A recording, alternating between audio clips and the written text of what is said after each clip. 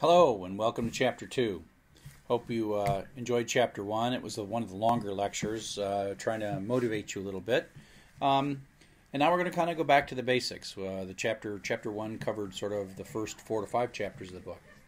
So, as always, this video, these slides are copyright Creative Commons attribution as well as the audio. And so, now we're going to talk about sort of the really low-level things that make up the Python language. Constants. So, some of this is terminology just so I can say the word constant and you won't freak out. Constant is, as contrasted with something that changes, is variable. We'll talk about variables in the next slide, but for now, constants. Constants are in things that are sort of natural and instinctive, things like numbers, 123, 98.6, or hello world. And so in what I'm doing here is we're using the Python interpreter, and that's how you can tell the chevron prompt. And I'm saying print 123, and then Python responds with 123. Print 98.6, Python responds with 98.6. And print single quote hello world single quote. So the constants are the 123, 98.6, and quote hello world quote. So these are things we can use either single quotes or double quotes to make strings. And so programs kind of work with numbers and work with strings, and we have these non-varying values that we call constants. So the other side of the picture is the variable. And the way I like to characterize a variable is it's a place in the memory of the computer. We give it a name as a programmer. We pick the variable name. In this I'm saying x equals 12.2 and y equals 14. I am choosing the name and I'm choosing what to put in there. This is a statement called an assignment statement. And the way to think of the assignment statement is that it sort of has a direction. We're saying, dear Python, go find some memory. I will use the label x later to refer to that memory, and take the number 12.2 and stick it into x. Then, this is sequential code. Then the next thing I want you to do is I'd like you to go find some more memory, call it y. I will call it y later. And stick 14 in there.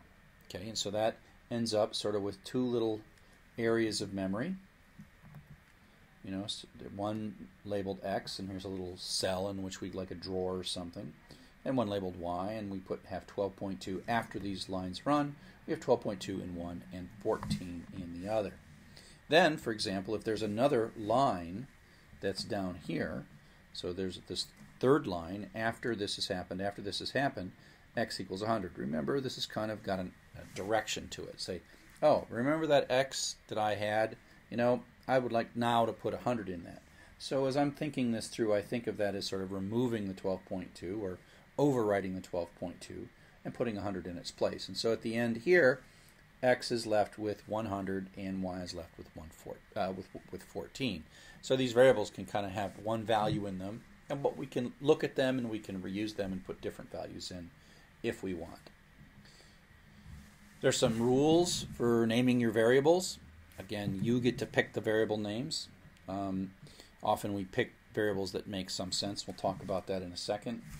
In Python, variables can start with an underscore. We tend not to, as normal programmers, use those. We let libraries use those. It has to have letters, numbers, and underscores, and start with a letter or an underscore. Case matters. So spam is good, eggs is good, spam 23 is good because the number is not the first character. Underscore speed, that's also perfectly fine because it starts with an underscore or a letter. 23 spam starts with a letter, starts with a number, so that's bad. This starts with something other than a letter or a underscore, and you can't use dot in the variable name. It turns out the dot has meaning to Python that would confuse it. And wouldn't understand what we really mean there, and so that would be a syntax error. Because case is sensitive, that means that things like all lowercase spam is different than uppercase s and all uppercase. These are three distinct variables that are unique. most people don't choose variables that might be so confusing. So this, to you as you write it, and as to anybody that might read it, would find 3 variables named as very confusing. So it's a bad idea. Don't do it. But I'm just showing you as an example that case can make a variable name distinct. And again, this variable is a place in memory that we are going to store and retrieve information, whether that be numbers or strings or whatever. These are things that we control. Now, Python also has a set of reserved words, and what it really means is you can't use these for variables. These words have very special meaning, and, for, is, raise, if. So you can't make a variable named if. It'll be like, oh no, that is if. I know what if is. And so these are words that Python has as its core vocabulary and forbids you to use them for other purposes like variable names or later function names. So that's kind of the vocabulary: constants, variables, and reserved words. Now, we take these and we start assembling them into sort of sentences, statements, Python statements that do something. So we've already talked about an assignment statement. It has kind of an arrow here. It says, hey, Python, go find me a place called X. Take the number 2 and stick it in there for later. Then continue on. Now, because there's an arrow, the right side of this is done first. And so it said, so this right side, you can kind of ignore for the moment the left-hand side, and it calculates the right-hand side by looking at the current value for X, which happens to be 2. Then it adds these 2 things together and then gets 4. And then, at the point where it knows 4, that this number is 4, it will then store that back into X.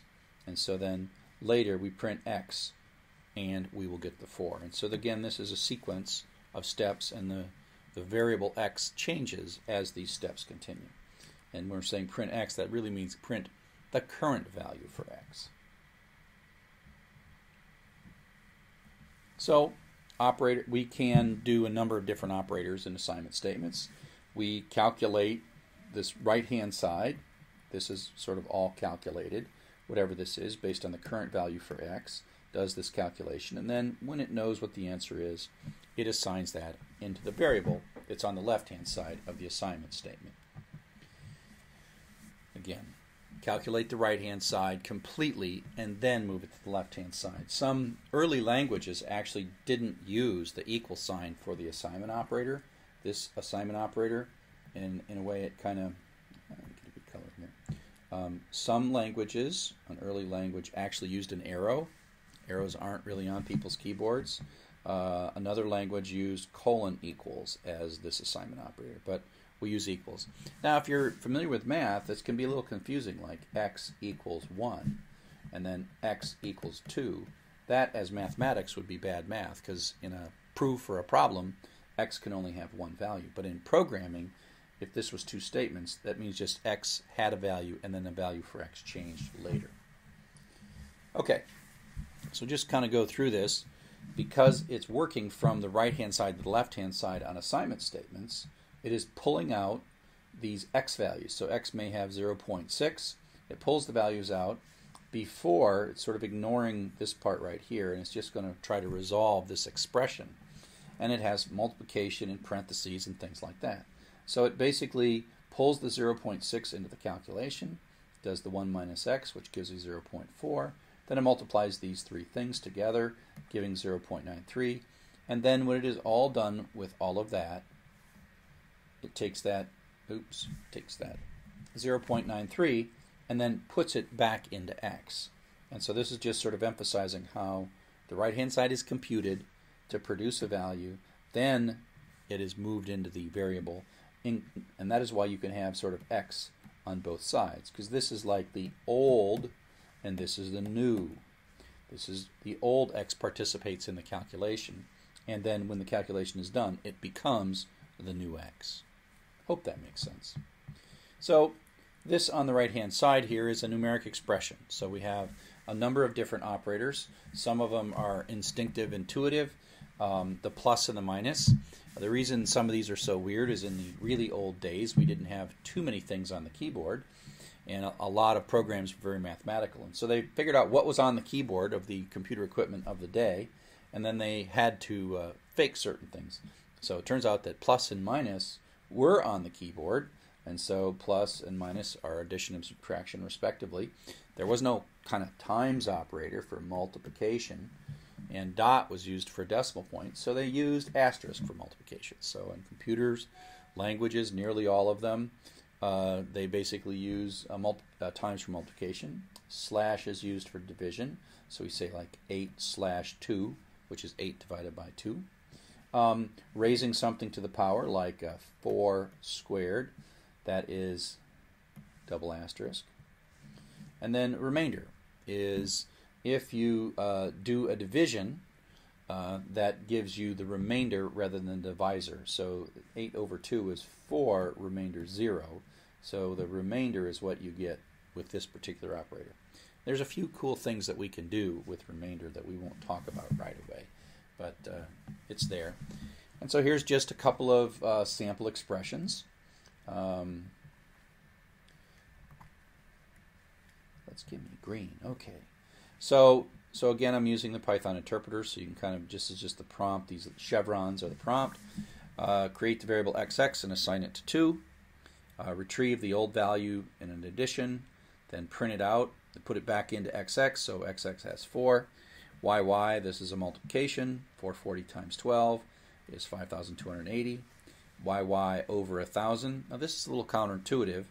This, because yy is an integer, it then does it in a truncated division, and so 5,280 divided by 1,000 is 5. Now, if so that's an integer division. We'll see in a second about floating point division.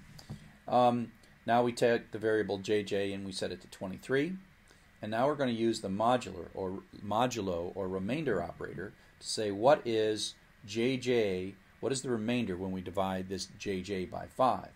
And so if you think about this, we take old long division, 23 divided by 5, you end up with 4, and then remainder 3. The modulo operator, or the percent, or the remainder operator, gives us back this number, and so that's why kk is 3. It is the remainder of 23 when divided by 5, or the remainder of the division of 5 into 23. And the raising to the power, 4 cubed, no, that's not so nice, 4 cubed is 4 star 3, and so that ends up being 64. So that's just operations. Now, just like in algebra and mathematics, we have rules about when to which operations happen first. In general, things like the power happens before the multiplication and division, and then the addition and subtraction happen. And so there are some rules that when you're looking at an expression and trying to calculate what its value is, if you don't have parentheses, it follows these rules. And so the rule that sort of trumps all the rules is that parentheses are always respected. So a lot of us just write these with parentheses in place, even sometimes though you don't need it. Then after parentheses have been handled, then it does exponentiation, then it does multiplication, division, and remainder, and then it does addition and subtraction, and then when it, all else being equal, it just works left to right. So let's look through an example.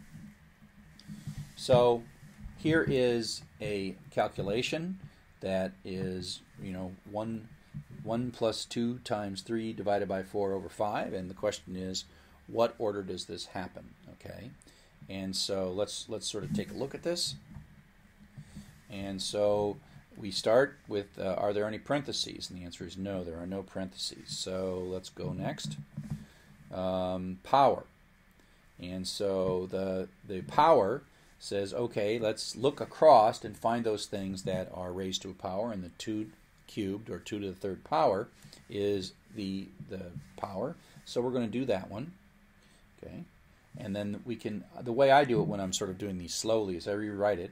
So the 2 to the 3rd power becomes 8, so it's 1 plus 8 over 4 times 5. And then now we can say, power, that's taken care of. Now we're going to do multiplication and division, and we go across.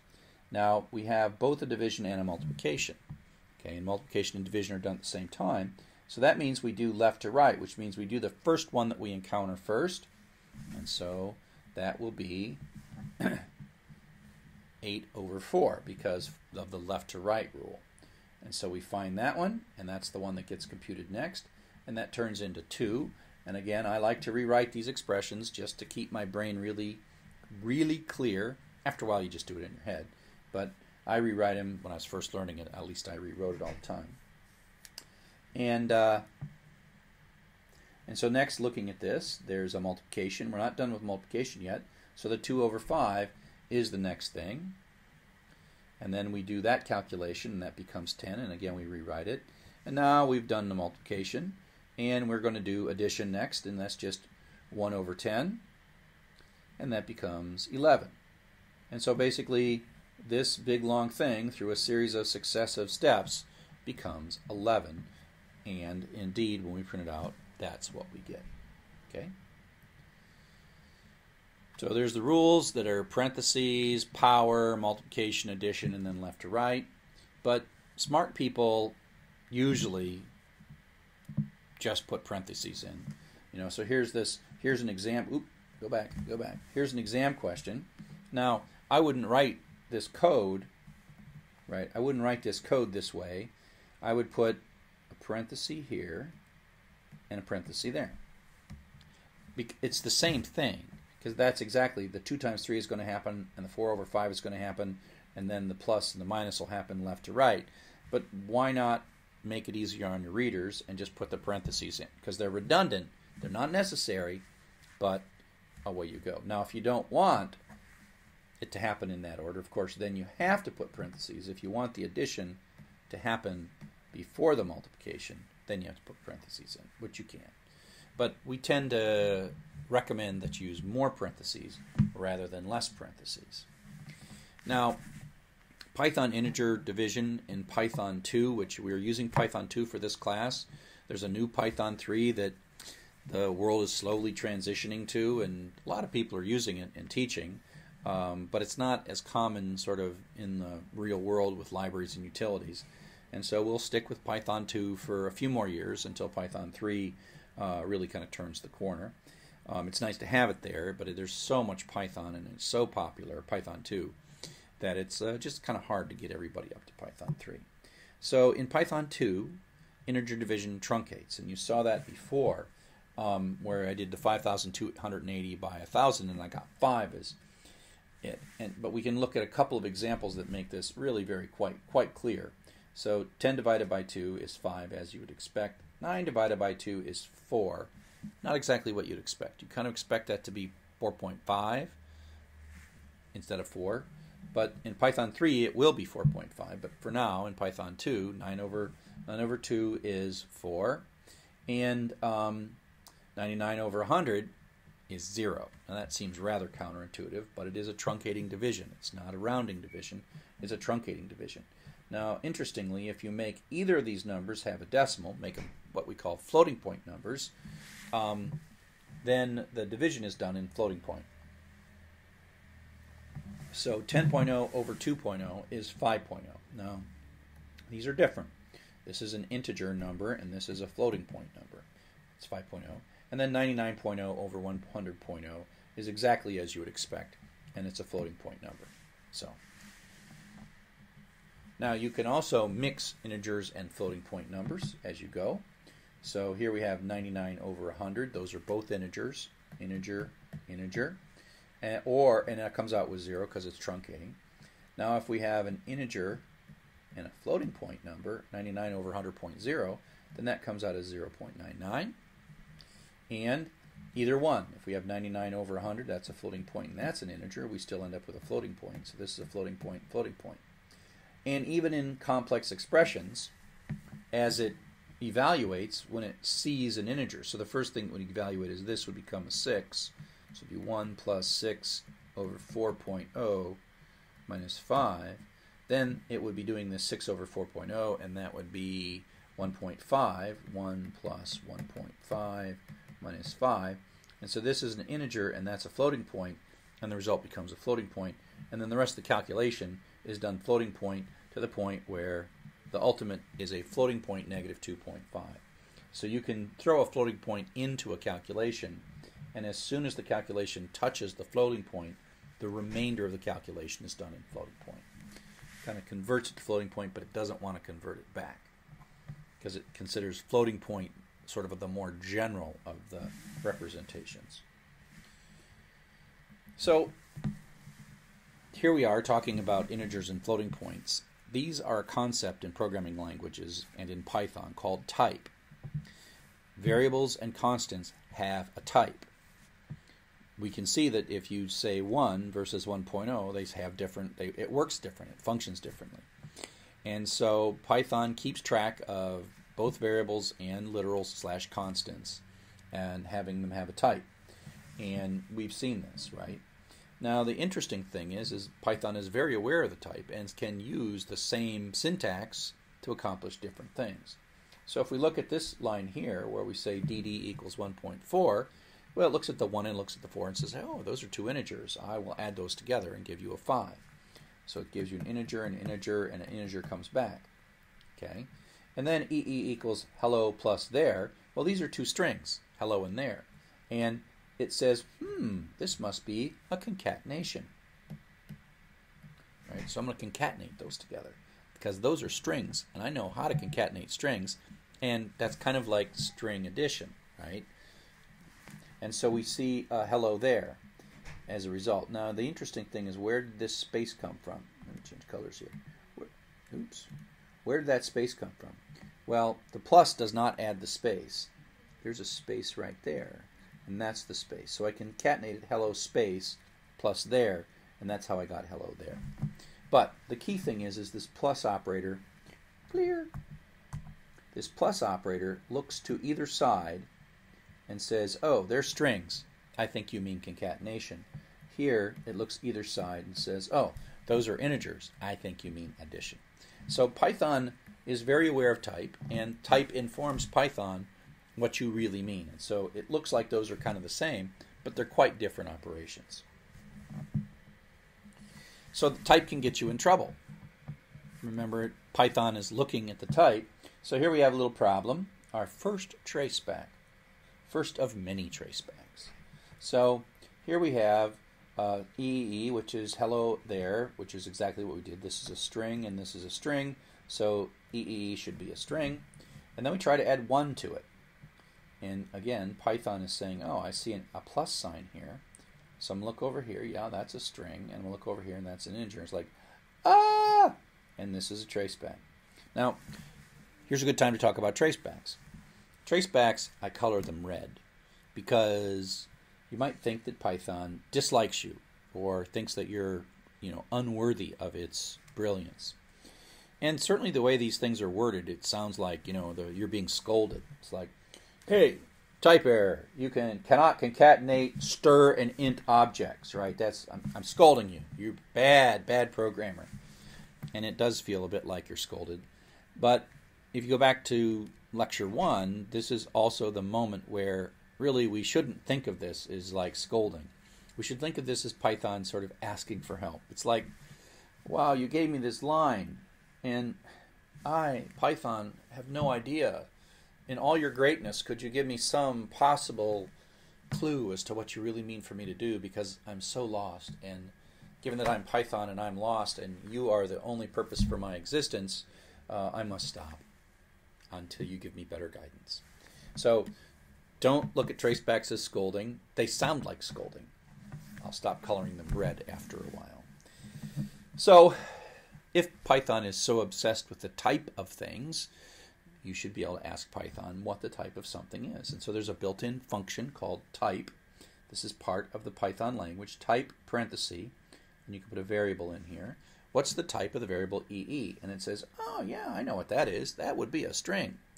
And then you can also put a constant in here and say, what's the type of quote, hello, quote? And that's a string too. And what's the type of the number 1? Well, that would be an integer. So it's picky about the type, but it'll also share with you what it believes the type is. And there's several types of numbers. As I've already mentioned, there are integers, which are the whole numbers. They can be positive and negative and 0. And then there are the decimal numbers, the floating point numbers, like 98.6 or negative 2.5 or 14.0. Python knows these as well because it does division different if it's presented with two integers, or an integer and a float, or a float and a float. And so here we have x is 1, and we say, what is it? It's an integer. And we say it's 98.6, and we say, well, what's that? It's a float. And you can ask for both variables and constants. So what's the type of 1? It's an integer. And what's the type of 1.0? And it's a float. You can also convert types. It has a bunch of type conversion functions built into it. So there's implicit conversion going on when you're sort of saying, divide an integer by a floating point. It says, okay, I look to the sides, and I will make the conversion for you. But you can also be explicit. So in this case, we're going to say, take this 99 and convert it to a floating point version of itself, which is 99.0, and then do the division. So Python looks out here and goes, oh, after that's a float, and that's an integer if I look over here, and then that means that the result is a float, and the division is done as a float. So we are force converting the 99 integer into a 99.0 float. And we can even do this and just stick it in a variable. So we can put 42 in I, and that is an integer. Then we can say, hey, convert float that I into a float and stick it into the variable f. And so we can print it. And now it's 42.0 instead of 42. Right? They're not the same. They're both kind of 42, but one is a floating point 42, and the other is an integer 42. And we can ask, and that is a float. And you can also do the same thing in the middle of a calculation where you have 1 plus 2 times float of 3. This float is done quickly, so the first thing that happens, this is 1 plus 2 times 3.0, 0.0 over 4 minus 5. So the first thing that happens is these floats are done because they're parentheses, so they matter. So this is a built-in function called float that takes as its argument a non-floating point number and gives you back a floating point number. We'll talk more about functions in Chapter 4. You can also convert between strings and numbers. And if you recall, we did the example where we took a string. In this case, I'm being a little confusing because I'm making a string with the characters 1, 2, 3. Now this is not the same as 123. This is a 3-character string with 1, 2, 3 in it. And I can ask what kind of thing is in there, and it says, oh, there's a string in there. I know about that. And then I can try to add 1 to it. And it seems intuitive that, quote, 1, 2, 3 plus 1 would be somehow 124. But it's not. Python takes a look at the plus and says, oh, there's a string on that side and an integer on that side. I am going to freak out and tell you that you cannot concatenate a string and an integer. Okay? But there is an int function that converts various things, including strings, to an integer. So we can give as its parameter, its input, the string value, then it converts it to an integer, and then we'll put the result in the variable ival. We can ask what the type of that is. It's a integer, and now we can use it in an expression, print ival plus 1, and so now Python looks to both sides, sees an integer, and gets 124. Voila. Now, if I make a new variable and I stick hello Bob in it, and I say, hey, let's convert hello Bob to an integer, as you might expect, it blows up. And it says invalid literal for int. These tracebacks, again, once you kind of get used to the kind of harsh wording of them, because they're not saying sorry, comma, they're trying to tell you what's going on. So cannot concatenate string and integer, and invalid literal for int. It's trying to be as helpful as it possibly can be to give you a clue as to what to fix. So again, not scolding. Okay, so that's variables and types and type conversion. Now we'll talk a little bit about user input. And there's a function that's built into Python called raw input. And what happens when raw input runs is it has as one of its parameters a prompt, which is something that shows up on the screen. Who are you? And then it waits, sits and waits. It says, what next? And then you type a string, and then you hit the enter key, and then whatever you typed here goes into a variable. And it is a string, and then you can use it. So I'm going to print the string welcome, comma, so that means I'm printing two things now. The comma adds a space between welcome and then nam. And so welcome is a literal, and then Chuck is coming from this nam variable. So this is a two-line program. And I think this is one of your assignments, actually, to, well, it's one of the exercises in the book, to prompt for a user's name and then welcome them. Okay? So raw input is a function that issues a prompt, waits, and then takes whatever string that's entered and then returns it and then puts it into that variable. So now we're going to create kind of the first useful program. It's not a powerful program. It is an interesting problem of the fact that for some reason there's a difference in the numbering scheme of United States elevators and European elevators. European elevators, the floor that you walk out on is the 0 floor. The floor above that is the 1 floor, and the floor below that, the basement, is the -1 floor. And so you walk in and you can either go up the elevator or down the elevator. Of course, in the United States, the floor that you walk in is the 1, and then there's the 2 floor above that, and then there's like the basement. So this is the imagination that the Americans have as to how to number floors. Right? The Europeans go 0, 1, -1. So children who go to hotels learn instantly the notion of 0 and the notion of positive and negative numbers and the symmetry between positive and negative numbers. I mean, I just wish the United States hotels would switch to this to teach young people 0 immediately and negative numbers. So we somehow think that numbers all in the United States start at 1, and then there are no negative numbers. There's the basement. I wonder why that is. But whatever.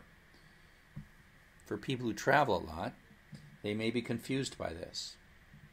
They need a way to convert back and forth between the U.S. and European numbering system. So this is a simple program that demonstrates a real classic pattern of input, processing, and output. It's just 3 lines, but it has the essential things that all programs that are useful, they generally read some data, do some work with the data, and then produce some kind of results. And so the first line is a raw input that effectively puts out a prompt, and then it waits. It says, please enter your Europe floor. It sits there. We type a 0. Then 0 goes into imp, but it is a string. It's not a number. It is a string. So we can't add to it. But we can take and convert it to an integer with the int function. Int of imp. That's a string being converted to an integer. So now it's a real numeric 0. And we can add 1 to that. And we sum that together. And we put it in to the variable USF. And then we print US floor, comma, and then whatever the variable for USF is. And out comes US floor 1. So we've written a very simple elevator floor conversion from a European floor to a United States floor. Don't ask about negative numbers. It's not really good at that. But from 0 and positive numbers, it works great. So another thing to think about in any programming language is comments. Comments are like commentary, and basically it's a way for us to add notations for ourselves or for other humans interspersed in the code. And so in Python, anything after a pound sign is ignored. You can have a pound sign at the beginning of the line and then the whole line is ignored. There are 2 or 3 reasons why you can do this. One is sort of like paragraph headings, where you can say what's going to happen in English or your language. And you can write documentation that says this code was written by Charles Severance, December 2010. And you can also just hide a line of code to test and turn it on and off without actually deleting the line of code. It's a real common thing in debugging. So, for example, here is the program that we've been playing with. This is our word counting program that we've been talking about from the beginning. And here is an example of 4 comments 1, 2, 3, 4. 4 comments that basically tell us what these paragraphs are going to do. Now, they don't have any effect on the program whatsoever. But this one says, get the name of the file and open it. Kind of helpful, right? Count the word frequency. That's what this little bit does. Find the most common word. That's what this little bit does. And all done, print this out. So it's really can be very helpful just to add a little tiny bit of stuff. You don't want to overuse comments. You don't want to say like x equals 12. Take 12 and put it into x. Sometimes people teach you and try to say, oh, you need one comment every 3 lines. I don't believe in any of those rules. I basically say, if it's useful to describe it, then describe it. So that's comments. So some operators apply to strings. We've already talked about plus. It's kind of silly, although useful in places. You can actually multiply strings, where this is the asterisk looks and says, I got a string and an integer, and it prints out the string 5 times. Not a lot of use for that. Now, let's talk a little bit about choosing variable names. This is something that is really confusing. So I said like x equals 1, x equals x plus 1. What does x mean? And the answer is, it doesn't mean anything. I chose it. I wanted to make a variable, and so I picked x. We pick x a lot, probably because we learned in algebra in 6th grade that x was a variable. So, and it's short, and so why not call it x? But as your programs get larger, this gets kind of frustrating to have all your variables like x and y and z. And so the notion of mnemonic, it means memory aid. We choose our variable names wisely so they remind us of what the variable's going to do internally. And so as I go through this lecture, in the beginning, if I choose a variable that's too clever, you're going to think that it's part of the language. And so I sort of switch back and forth between well-chosen variable names and stupid variable names to kind of re-emphasize the notion that I can choose. Mnemonic is a good practice. Okay? So here we go. Let's take a look at a bit of code. So the question is, what is this code doing? What will it even print out? Is it syntactically correct? Now you could probably cut and paste this into Python and figure out that it is syntactically correct. There are 3 variables. This one here and this one here match. This one here and that one there match. And these 2 match. So it's taking these 2 numbers and multiplying together and then printing out the product of the 2 numbers. If you're real careful and like look at every character. Now, this would be called non-mnemonic variables. They're really messy. Now, Python, it's happy because all it wants is to say, oh, here's the name that I, the programmer, decided I wanted to call this piece of memory, and I'll refer to it down here. Okay? And so Python's happy. Now, if you hand this to another human being, they're going to be really unhappy because they're going to be like, what are you doing? So one better way to write it would be to make the variables very simple. And then cognitively, we humans can figure out which is which. Because again, it's still only about matching. The A has to match the A, the B matches the B, and the C's match. It's actually the exact same program. A equals 35, B equals 12.5, C equals A times B, and print C. It is these. Python sees these as the same program. It doesn't care what we name them. Now, a human will be much appreciative if you say, here, you can either have this one or this one. This one will make them a lot happier. Woo. Okay? So that is certainly cognitively easier, but it's not really giving you any sense of what's going on here. Right? So an even better way to write this exact same program to do the exact same thing would be to choose variables named hours, rate, and pay, if indeed that is what you're doing.